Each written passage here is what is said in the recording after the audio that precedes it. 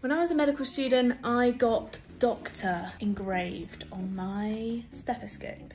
Now, I regretted it at the time, but actually, looking back on it, I'm glad I did it, because you're not going to buy a second one. You're probably going to have one for the majority of your career and then maybe upgrade later, but the amount of people I've seen lose their stethoscopes, I think it's definitely worth getting Doctor and your name engraved on your stethoscope, even if you're a med student. Just go for it. Just cover up the doctor bit whilst you're not qualified.